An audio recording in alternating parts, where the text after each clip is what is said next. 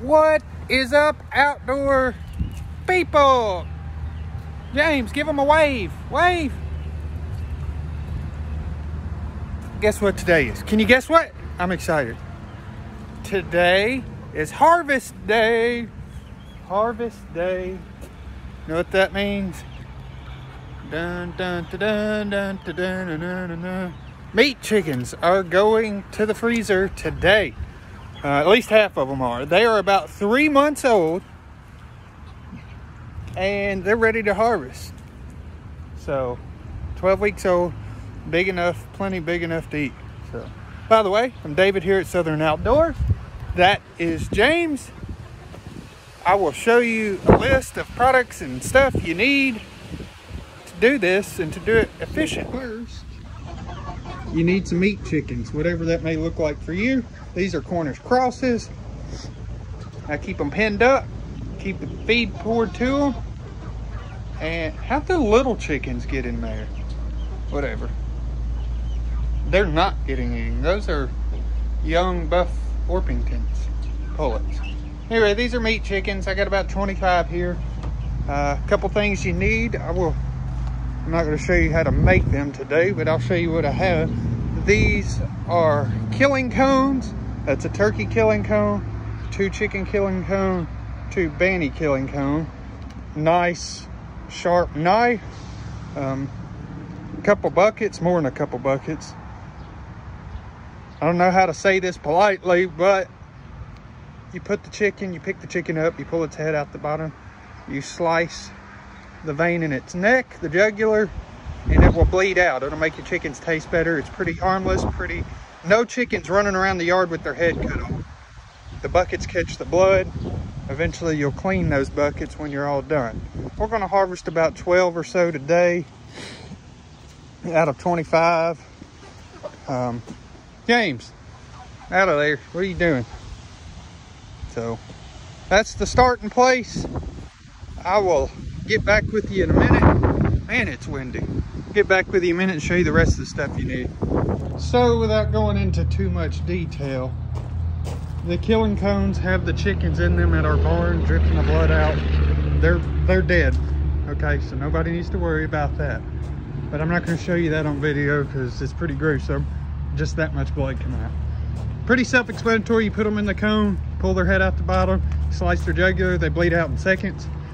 Uneventful, no chickens running around with their heads cut off. Now, I have a yard bird chicken plucker here. I will show you how that works in a little bit. That's a necessity. I have a turkey fryer. That's what I use to do my chickens. I have a couple coolers of ice. So now, and I'll have another 5-gallon bucket here in a second. So what I'll do, I'll turn this on, get my water boiling, fill it up to the line, get my water boiling, or not boiling, roughly 142 degrees. Take or give somewhere. I have it off the fire because I had a little hot. But once that happens, you dunk your chicken in the water. I'll show you that process. Then you'll take it from the hot water after 15, 30, 45 seconds. You'll know as the feathers start falling off. You'll take that, then you'll immediately dunk it in an ice water bath to keep the meat from cooking. The idea is not for meat to cook. The idea is for the feathers to let loose. Once the feathers let loose, I'll then put it in the plucker. I'll turn the plucker on. Actually, I'll do 2 in a row, then throw them in the plucker. Once I throw them in the plucker, I can do up to 3 at a time in there, but I'll throw them in there, run them through. They'll be featherless. Then I'll move them immediately to a cooler full of ice.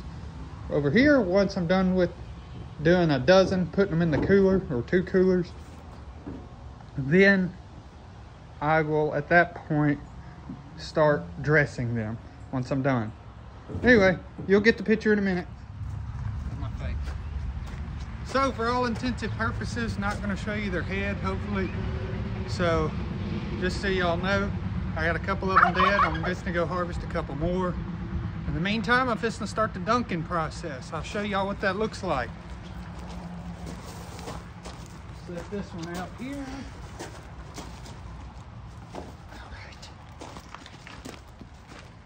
It's almost 145 degrees. Good pair of tongs. Start dunking them like this. By the way, every few chickens, I have to change this water. Back up, Jane. Why? Hot water. You see me just working them. I'm picking the chicken up, just working it in and out of there. Yes, it's gross. It's part of it. I don't typically eat chickens for a day or two after I do this. So anywhere, 30 seconds roughly. Back up, Jane. And you'll test wings. So they're not pulling yet. Little resistance. So. Yuck. Change. Why? Yucky. And I wouldn't typically do this in my carport, but we have thunderstorms on the way. What? We'll have it? No. Why? Swish it around. All right, let's try one. They're coming. They're starting to. I may have cooled the water off too much.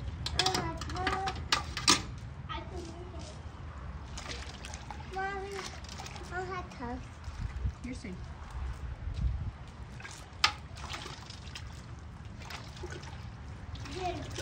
If you need gloves, sensitive hands, I suggest you wear gloves. This is 150-degree water, roughly 145. This may be the wrong thermometer. I have two. This one may be off a few degrees.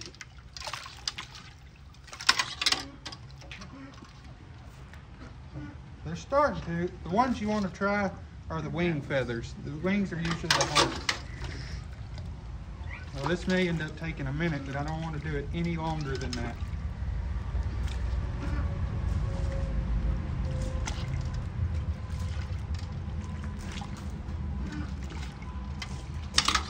All right. Good enough. These wing feathers pulled right out, no problem. I take it right to the bucket of ice water. Different kind of ice water challenge.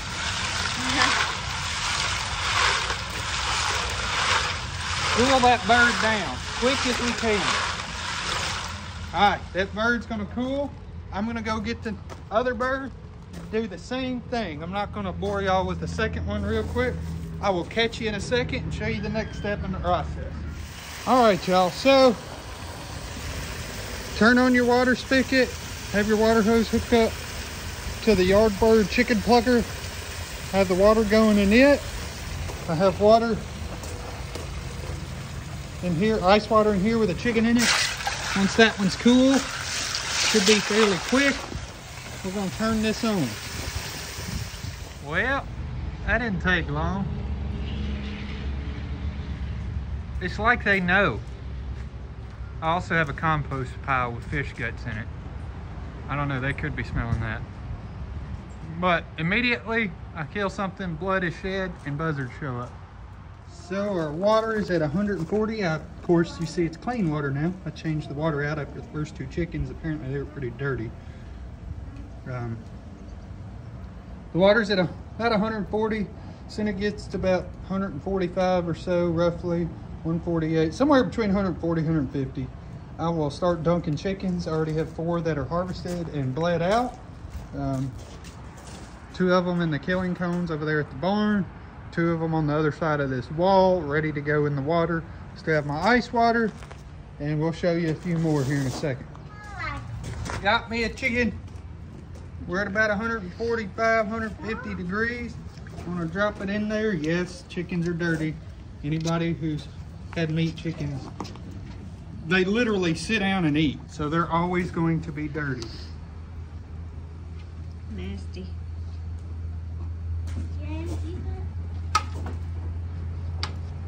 What's under there?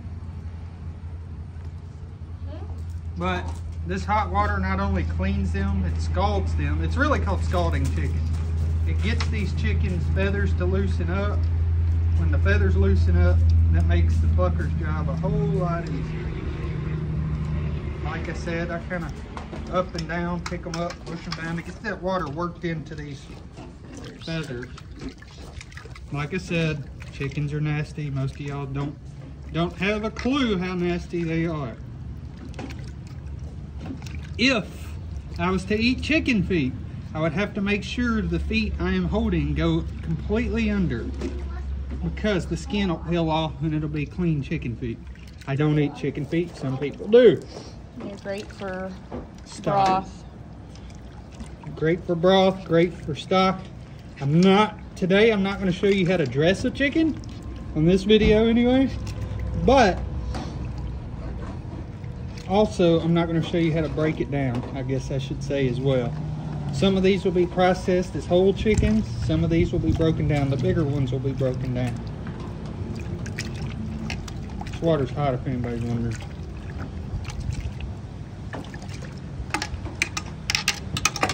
They test the wing, they pull it off. That was nice. This one's perfect. I remember, dunk it right into the ice water. Work it into the crevices, because if you don't get it cooled down, the skin will start cooking. And then it won't be as pretty as a bird when you get them completely plucked. We changed this water. We did 2. Changed the water. Doing 2 again. That was hot. Slightly warm. That one's a dirty chicken. I'm probably gonna. The water is hot. My tongs. Something happened to my tongs. No wonder I can't grab them. This is a big chicken here. That is a big old chicken. I'd put him in the rooster cone. I mean, in the turkey cone. Yes. Some of these are they're only 3 months old. I did not go long this year. Last year I waited a little too long. This year I went 3 months, which is 12 weeks. Well, I think I had a surgery or something, didn't I? Last year, yeah. Yeah. We had a lot going on in the last couple Several of years. And now we're pregnant again this year, so we like to be busy, I guess. We like extra responsibilities and we don't like to relax. If anybody's wondering. Homesteading sounds cool. It's a lot of work, and it is cool. It's a blessing. It is. I know where all of my food comes from, that we process ourselves or that I hunt and kill. There's something kind of rewarding about that. All right, it's not ready. Wing feathers are ready, but the tail feathers aren't quite. A little longer.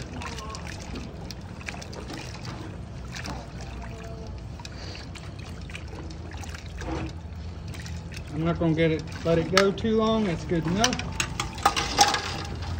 On the one, drop the other. Ice water, get it icing down. Drop this one in the plucker for the meantime, and then we're gonna turn the water on. We will catch y'all in just a second, and you'll see it all over again. So we got the water on first, then you turn on the plucker. I'm gonna do one at a time this time, so y'all can see it.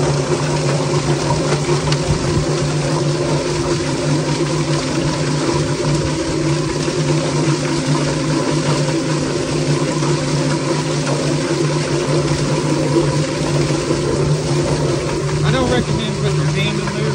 Sometimes they get stuck upside down.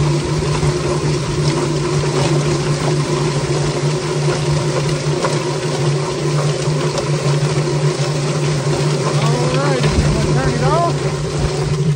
The water's still running. Clean yard bird right there. Just like that. Putting it in the cooler. Come over here. Actually, we got a couple in the cooler. I'm going to bury this one in the ice too. As soon as I get this other one in here, I'll pour ice on top. Lots of ice involved.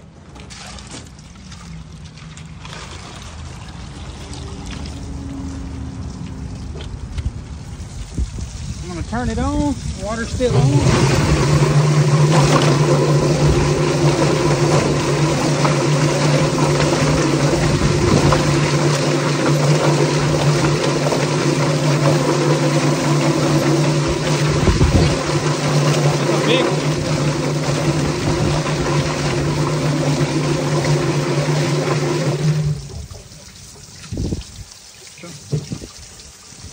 look like, Mama? Looking good. Actually, this one's a heat. Nice, clean chicken to put in the freezer. Nice. Organic. I think I just... James, can you go shut the water off, please? The feathers coming out of the bottom.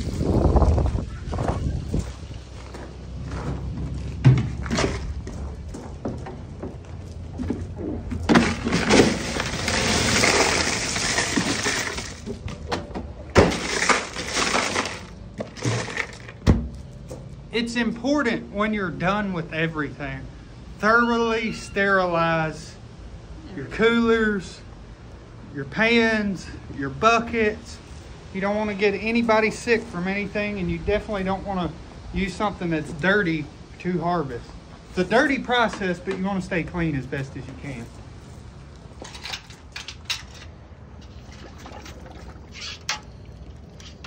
$150 degrees. This is a smaller chicken. I need a leg, what I need. Thank you.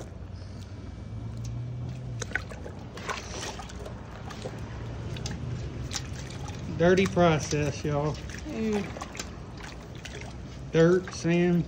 You don't want to hear it. It's got a little poop. I assure you this happens at the big timers too. You just Probably worse. It may be worse. But this is scalding water, so it kills whatever germs are in here, and it cleans them. They get a good rinse in the plucker with fresh well water. Water's hot. This chicken's a smaller one.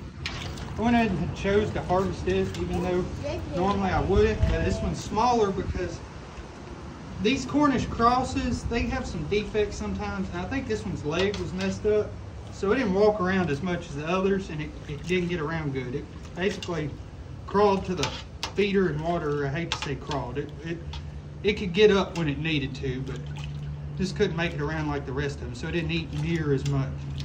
Those things are like velociraptors when you put feed in there. They will attack you, not really, but they will push you out of the way to get to the feed. Check it. There's that. Wings are good. Ice water. Cool it down quickly. I need to add some ice and water in there, but I'll do that in a minute. Next chicken. Next chicken goes in here. That's a monster chicken. Also, it's important to note, I pulled the feed like 24, 30 hours ago, somewhere around there. So these things wouldn't have any food in their stomachs, their crawls would be empty, everything would be empty. Because that makes for even a dirtier process. You want at all costs or all possibilities to pull the feed, let their systems empty out. A little tip I've learned. This is our 3rd year processing chicken. 2nd year, totally dependent on our own chicken flock. Watch that left leg there, honey. Your leg. I just didn't want you to trip.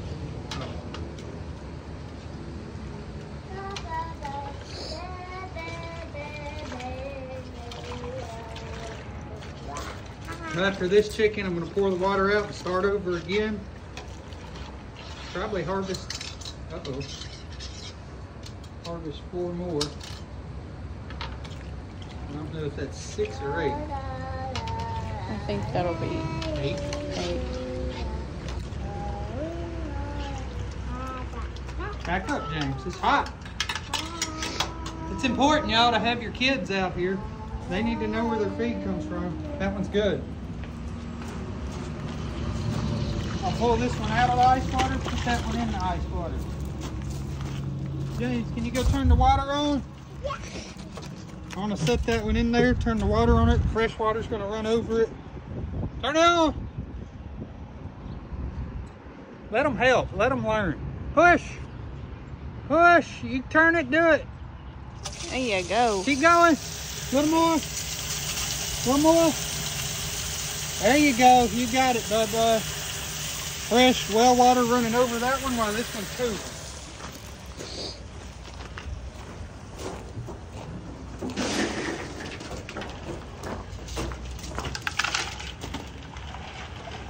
There we go. Cool that down.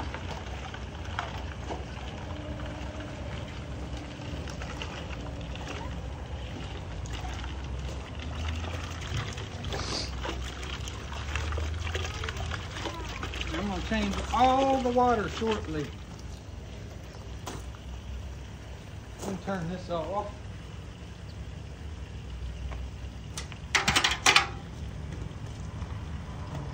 Turn this off, dump the water. Do not dump this hot water in your yard. It will leave a burnt spot.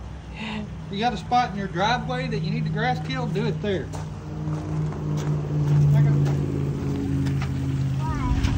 Hot water.